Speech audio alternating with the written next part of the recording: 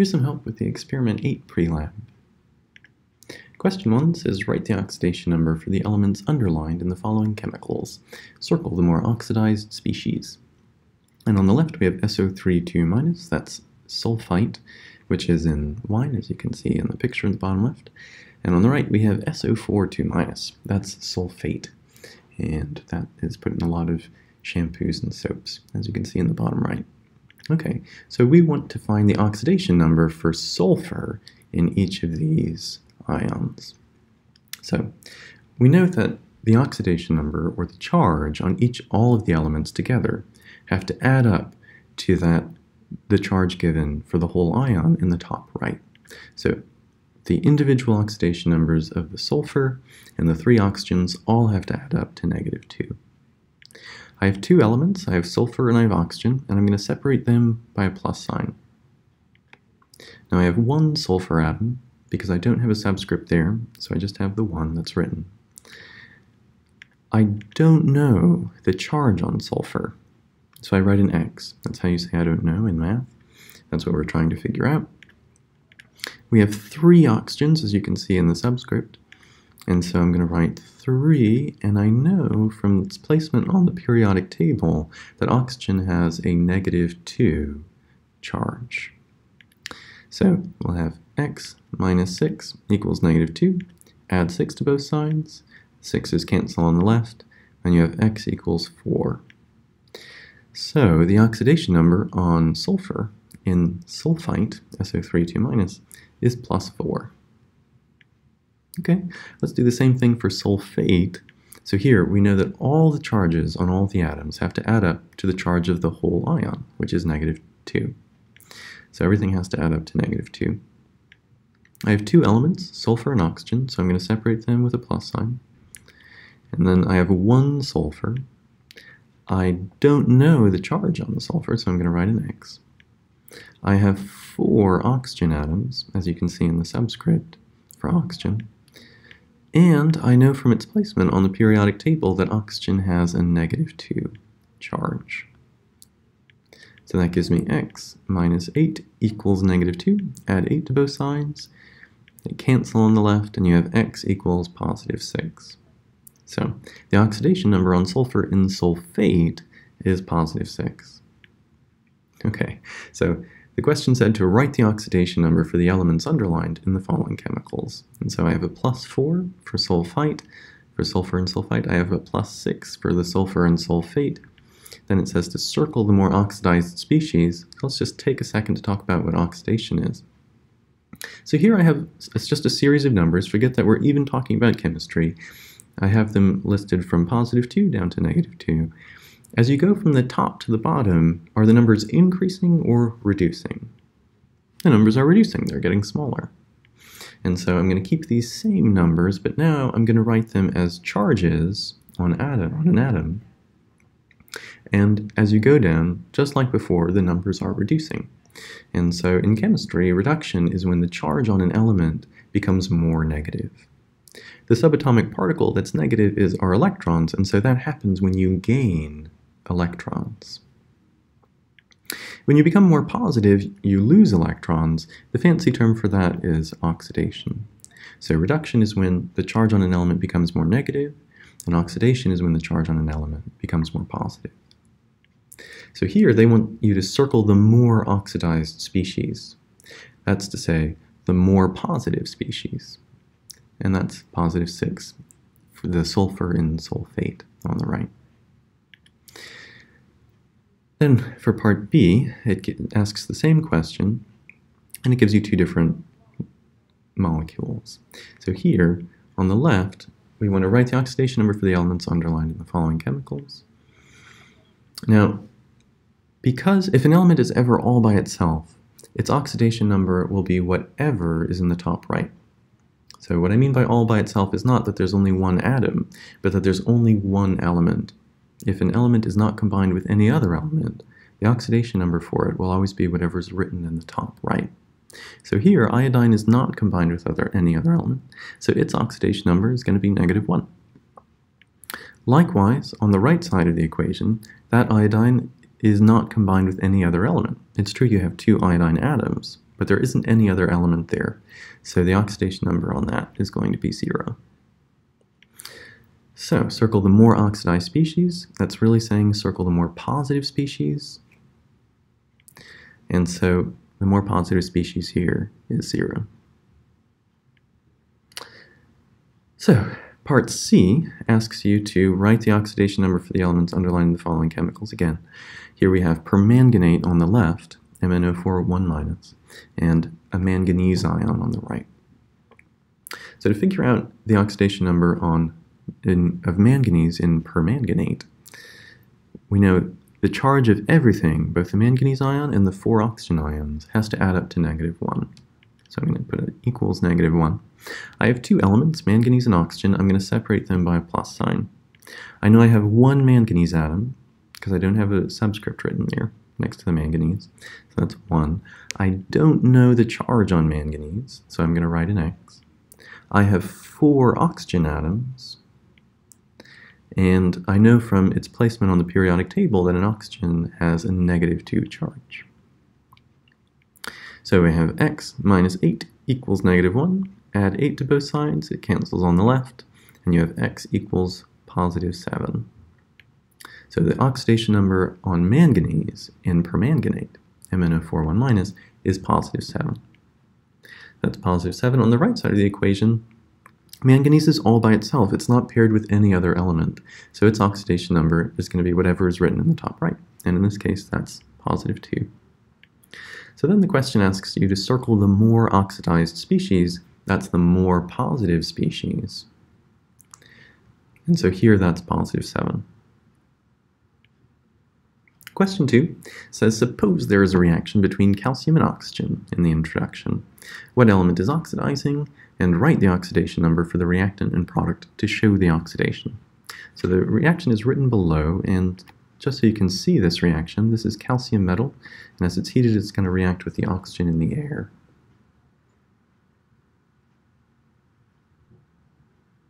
You end up with a sort of white powder. So in that reaction, we want to know what element is oxidizing. To do that, we're going to write the oxidation number for the reactant and the product. For the reactants and the product. So here, calcium on the left in the reactants is all by itself. It's not paired with any other element. So its oxidation number is going to be whatever is written in the top right, and that's 0. Nothing's written in the top right. On the right side of the equation, it is paired with another element. So I'm going to get its oxidation number from the periodic table.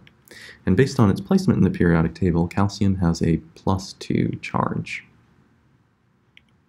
Oxygen in the reactants on the left side of the arrow is not paired with any other element, so its oxidation number is going to be the same as whatever is written in the top right. Nothing is written in the top right, and so its oxidation number is going to be 0 in the reactants.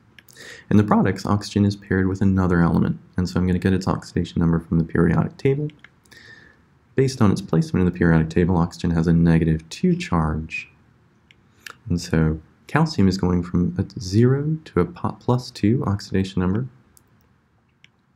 and that is getting more positive, so it's oxidation. So calcium is oxidizing.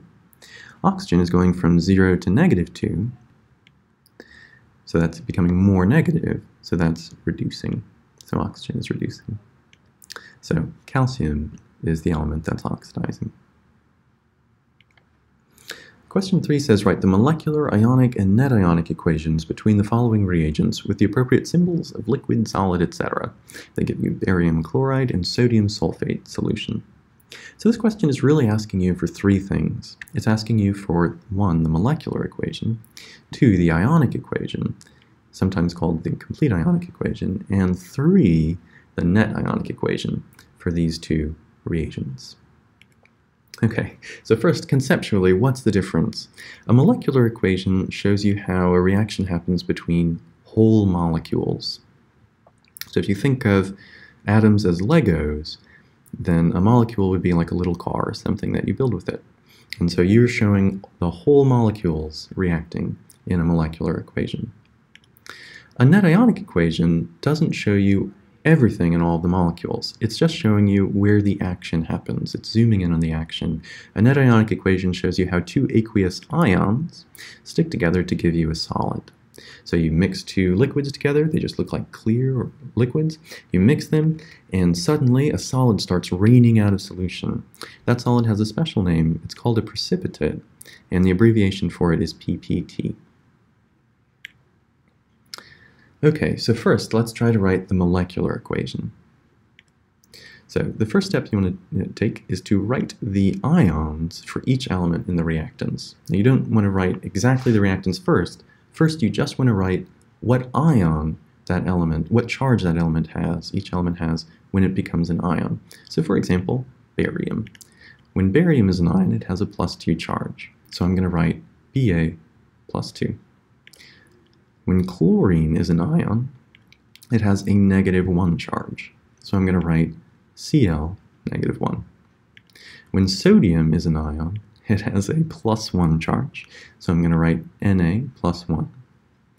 And sulfate is a polyatomic ion. The hint there is that it doesn't end in an IDE.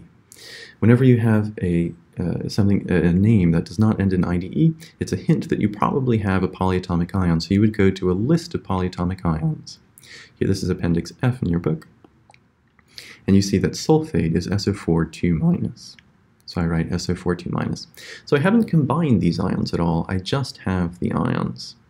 So here, let me combine them to get first the reactants. So I'm going to mix barium with chlorine, because barium chloride is one of the reactants. To do that, I'm going to crisscross the charges. So whatever is a superscript on one element is going to become a subscript on the other one. So here the 2 on top of barium is going to become a subscript for chlorine, and the 1 on top of chlorine is going to become a subscript for barium. Notice that I don't include the signs, I'm just including the numbers. Also notice that if you have a 1, it's implied by just writing the symbol for the element, so you don't have to write the number 1 in. Okay, so I have BaCl2 as my first reactant. Then I have sodium, Na +1, and sulfate, SO4 2-. So I'm going to crisscross the charges, and the 1 that was on a superscript in sodium becomes a subscript in sulfate. 1s are not ever explicitly written, they're just implied by writing the other ion. And the 2 that's on top of sulfate becomes a subscript for sodium. So those are my two reagents. They're going to react and give me products. How do I know what products I get? So that's step 2. You want to combine the cation, that's the ion with the positive charge from one reactant, with the anion, that's the ion with the negative charge from the other reactant. So for example, barium is the cation from the first reactant. Sulfate is the anion from the second reactant. So I'm going to combine those two. If ions ever have the same charge, then you just rewrite them without the charges. So barium sulfate would be written BaSO4, and that's because the two ions have the same charge. If they have different charges, then you crisscross them, like we saw with the reactants. Okay, so that's one product. The other product is going to be done with the same thing, but I'm going to choose the other cation, that's sodium, and the other anion, that's chlorine. So Na +1, Cl -1. Because the charges are the same, I'm just going to rewrite it, NaCl. Those are going to be my two products. Okay, the third step is now to balance this equation. I have one barium on the left, I have one barium on the right, so barium's good. I have two chlorines on the left, I only have one chlorine on the right, so I'm going to add a 2 there. So now every time you add a number, you should start over. So I have one barium on the left, one barium on the right, two chlorines on the left, two chlorines on the right, two sodiums on the left, two sodiums on the right. And because sulfate is a polyatomic ion, it's the same on both sides, I'm going to consider that as just one thing. I'm not going to consider sulfur and oxygen separately because it's a polyatomic ion that doesn't break up. You can see that it exists on both sides of the equation. So I have one sulfate on the left and one sulfate on the right. So I have a balanced equation. Okay, now I just need to add the phases. So to do that, we're going to use the solubility table. Anything that's soluble on the solubility table, we're going to give AQ for aqueous. That means it's dissolving in water. And anything that's insoluble on the solubility table, we're going to give an S for solid. So it's not dissolving in water. So this is my reaction. Now I'm going to take these molecules one at a time and I'm going to look at them on a solubility table. So BaCl2. So if I look at the solubility table that's in Appendix D in your book, I find either of the ions. It could either be barium or chlorine. I found chlorine first, so Cl-, and it says that most of these are soluble. It has some exceptions, but barium is not one of them, so this is going to be soluble. Because it's soluble, I write AQ for aqueous, dissolving in water. I'm going to do the same thing for sodium sulfate. I'm going to look for either sodium or sulfate, whichever one I find first is the one I'm going to use. I found sulfate first. Most of those are soluble. They list some exceptions, but notice in all the exceptions you don't have sodium. So that means sodium sulfate is soluble. So I'm going to write AQ as the subscript there. I'm going to do the same thing with barium sulfate. So again, I find sulfate. I could have also found barium, but sulfate was the one I found first. So most sulfates are soluble, but when I look at the exceptions, you can see that at the far right, you have barium. And so when barium combines with sulfate, it's insoluble. Because it's insoluble, I'm going to write an S for solid as the phase for barium sulfate. And then sodium chloride. I find either sodium or chlorine, whichever one is first. I found chlorine first, and it says these are all soluble. The exceptions that are there do not include sodium. So sodium chloride is soluble, and I write an AQ for aqueous. And that is my molecular equation. It shows you how whole molecules, barium chloride and sodium sulfate, react to give you other whole molecules, barium sulfate and sodium chloride. Okay, now we want to get from here to just the action. We want to zoom in on the action. The action is shown in the net ionic equation. But in order to get there, we have to go through an intermediate equation called the complete ionic equation. So, how do you find that? The first thing you want to do is to break apart anything that's aqueous in the molecular equation into ions, and keep anything that's solid together. You keep it exactly as it is in the molecular equation. As we do this, note that the coefficient in front of a molecule goes in front of both ions when they separate, and also notice that subscripts become coefficients. So for example, this is our reaction. Barium chloride is aqueous, so I'm going to write them as individual ions. Just for reference, I wrote the ions that we found earlier up at the top. So I'm going to use those. I'm going to write barium as an ion, so it has a +2 charge, and it's going to keep the same phase as it has when it's a molecule, aqueous. I have chlorine, also aqueous, and I write the charge that I had at the top. Notice that the subscript became a coefficient. Then I have sodium. I write the ion that I have at the top. It's aqueous because it's aqueous in the molecule, and notice that the subscript became a coefficient. And then I have sulfate. It's the ion that I wrote at the top, and because it's the molecule it comes from is aqueous, the sulfate's going to be aqueous too. Alright, as a product I have barium sulfate, but you'll notice that that's solid, so I'm not going to break that up. I'm going to keep that exactly as it is. And then I have sodium chloride, which is aqueous, so I am going to break that up into ions. I'm going to have 2 sodiums. That's going to be aqueous. And then I'm going to have 2 chlorines. Notice that the 2 also goes with chlorine. Note that the coefficient in front of a molecule goes in front of both ions when they separate. So that gives me my complete ionic equation. Okay, so now to get to the net ionic equation. Notice how in the complete ionic equation there are ions that are the same on both sides of the equation. So these do not react, they just sit back and watch the reaction happen, and so they're called spectator ions. They're not interesting. We're interested in the atoms that react. So to get the net ionic equation, we're going to cancel out the ions that are the same on both sides of the complete ionic equation.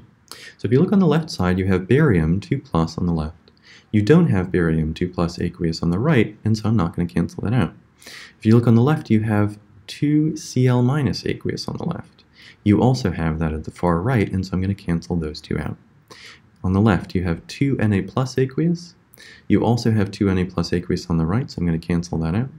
And on the left, you have SO4 2- aqueous. You don't have that exact thing on the right, so I'm not going to cancel that out. Then I just rewrite everything that's not canceled out, and that's my net ionic equation. It shows you the action that's taking place. Those 2 ions are going to stick together and give you a solid. So that's my net ionic equation. Now we've done all that work, what does that actually look like? So this is a video of that reaction. And you can see that solid raining out of solution, the barium sulfate. It's often used to visualize X-rays. Okay, now your book asks you to do 3 of these types of problems, and I just want to make a couple notes about the other ones. These are similar to the other 2. If you have an acid, it's going to be an H, and then whatever symbol comes after the hydro. That's if you have an acid with something that's in group 7A. So hydrobromic acid is HBr. If you had hydrochloric acid, that would be HCl. Another thing is with hydroxides. Hydroxide is a polyatomic ion, it's OH1-. When you combine that with something that has a +2 charge, like usual, you crisscross the charges. You might be tempted to just write it like this, but this would really mean that you have 1 oxygen and 2 hydrogens, when really what you want is 2 hydroxide ions. So if you ever have more than 1 polyatomic ion, always make sure you put parentheses around it when you have a subscript bigger than 1. Okay, and then the last example that's similar to the one you have is you have a Roman numeral that comes after a name. That's giving you the charge. So whatever the Roman numeral is, that's the positive charge that the ion that's named before it has. So here, lead-2, that's lead-2+. So hopefully with those hints, you'll be able to get those reactions. These are just a couple other videos. This is a video of the lead precipitating out. Precipitation reactions can be very beautiful.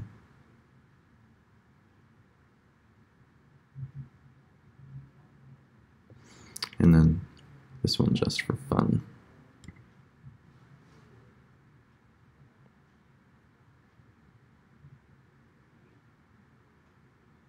These are single drops filmed with a microscope.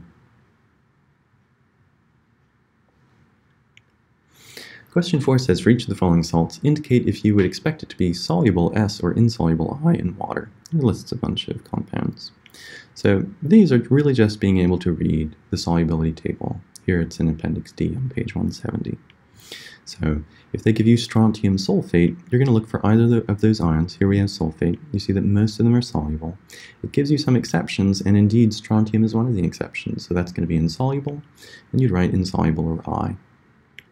If you tried to do the same thing with AgClO4, silver perchlorate, you might get a little frustrated. You can't find perchlorate on the solubility table that's given in your lab book. But if you look up another one, you see that the rules for ClO3- and ClO4- are about the same, and they're both nearly always soluble, with few exceptions. So silver perchlorate would be soluble. You'd write an S. You go through a similar thing for barium nitrate. You see nitrate, you see that it's soluble, there are no exceptions, and so that would be soluble, and you'd write an S. So hopefully you can do the same thing for silver chloride and ammonium bromide.